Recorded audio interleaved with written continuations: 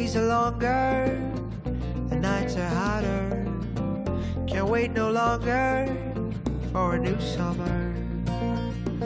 Her bölümüyle aksiyona doyuran, duygusal hikayesiyle izleyicide derin etki bırakan Ben Bu Cihana Sığmaz'ımın en güçlü kadın karakterlerinden Azade'ye hayat veren Aslı Sevi bu hafta Dizi TV'de konuğumuz. Başarılı oyuncuya ilk sorumuz bizim çok karizmatik bulduğumuz Azade'yi kendisini nasıl gördüğü. Bence çok güzel çünkü güçlü kadınlar her zaman toplumumuzda örnek teşkil etmeli ve hayatlarını daha kolaylaştırıcı nasıl yaşayabilirler göstermeli diye düşünüyorum diğer kadınlara. Azade bu anlamda beni çok gururlandırıyor. Çünkü çok sağduyulu, çok akil, durması gereken yeri bilen, abilerini de babasını da yönetebilen, aynı zamanda dostlarıyla da ilişkileri kuvvetli ve geleneksel görünüp modernizmi de içinde yaşayabilen, kendini geliştirmiş bir kadın. Aklımı oynatacağım saatlerdir. Ne yapacağız abi? Nasıl söyleyeceğiz Cezayir abiye? Kimseye bir şey söylemeyeceğiz. Ben çözeceğim. Nasıl böyle başına buyruk hareket eder anlam veremiyorum bir türlü. Nasıl Cezayir abiden habersiz böyle bir şey yapar? Öyle bir şey yapmayacaksın. Bekir sonuçta karısının abisi. Bu aile meselesi. Biz karışamayız. Sakin ol. Şimdi Cezayir abiyle konuşup senin öğrendiğini söyleyeceğim. O zamana dek lütfen kendine hakim ol. Azade ve Ömer Asaf arasındaki yakınlaşma genç adamın başına gelenlerle yarım kaldı. İkiliyi çok yakıştırdığımız yorumunu da bir kenara bırakarak Aslı Sevi'ye Azade'nin gönlünü çalacak kişinin özelliklerini sormak istiyoruz. O biraz şefkat duygusuyla çok yüklü. Bence biraz koruyup kollayabileceği biri olur gibi hissediyorum. Ya da çok hayran olacağı biri olmalı. Çok güçlü, kuvvetli biri olmalı. Bu arada bugün çok güzel olmuşsun. Normalde çirkin miyim ki? Hayır, hep güzelsin ama bugün ayrı bir güzel olmuşsun.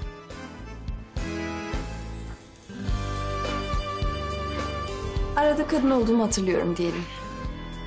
Benim hep aklımda. Yani çiftlikte tek başına olduğun için tek kadın sensin sonuçta. Hı. Yani bu canavarlarla da sen ilgileniyorsun.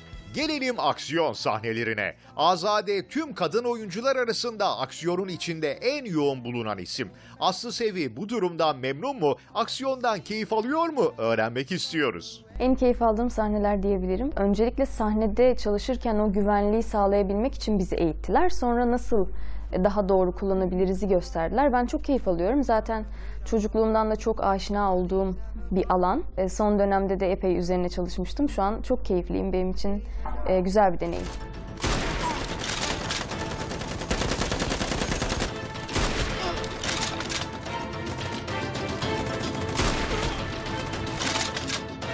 Bu yaptıklarınızın bedelini canınızla ödeyeceksiniz. Ne babam ne de Cezayir abi bunu yanınıza bırakmayacak. Birazcık aklınız varsa bu evden çekip gidersiniz. Hatta bu şehirden, bu ülkeden. Azade gerçekten korkusuz bir kadın. Sevdikleri için yapamayacağı şey yok. Bu anlamda Aslı Sevi ve Azade arasında benzerlik var mı merak ediyoruz. Azade ile benzer özelliklerimiz var. Evet, ben de sevdiklerim için her şeyi yaparım. Ama kendimi de unutmadan. Çünkü benim iyi olmam lazım ki onlara da faydam dokunabilsin. O yüzden Azade fazla verici. Umarım kendi hayatını yaşamaya başlar. Abimle aranızda bir sorun mu oldu?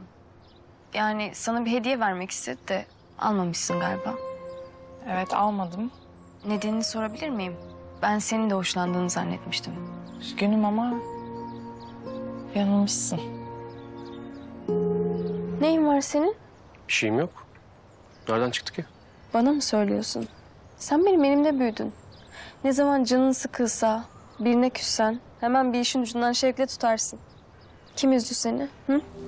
Hayat biz plan yaparken başımıza gelenlermiş. Ne hayal ederken nerede bulduk kendimizi?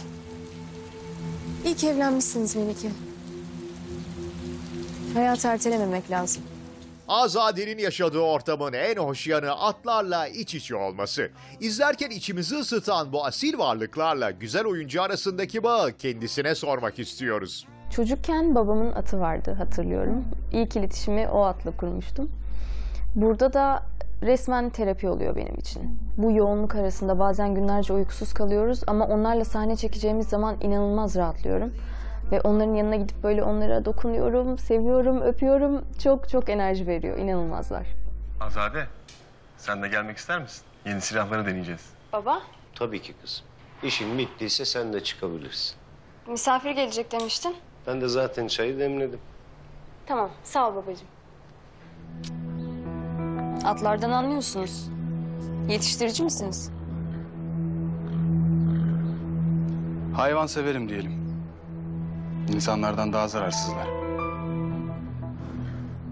Niyetiniz satın almaksa atlarımız satılık değil. Ben bu cihana sığmazam her bölümüyle izleyiciyi ekran başına toplamayı başarıyor. Aslı Sevi'yi yakalamışken sürprizlerle dolu yapımda gelecek günleri sormak ve biraz tüyo almak istiyoruz. Şu kadarını söyleyebilirim. Beklenmedik şeyler olacak. Yani herkes biraz tek düze gidiyor diyebilir ya da ben bunu tahmin etmiştim diyebilir ama beklenmedik şeyler olacak çünkü stoplu ilerliyoruz. Sizin bilmediğiniz çok şeyi şimdiden biliyoruz.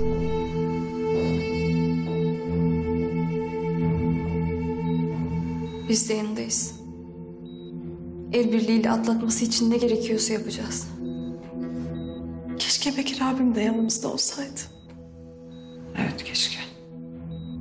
Sevgili Aslı Sevi'ye bize vakit ayırdığı için çok teşekkür ediyor. Salı akşamki yeni bölümde görüşmek üzere diyoruz. Days are longer, the nights are hotter. Can't wait no longer for a new summer.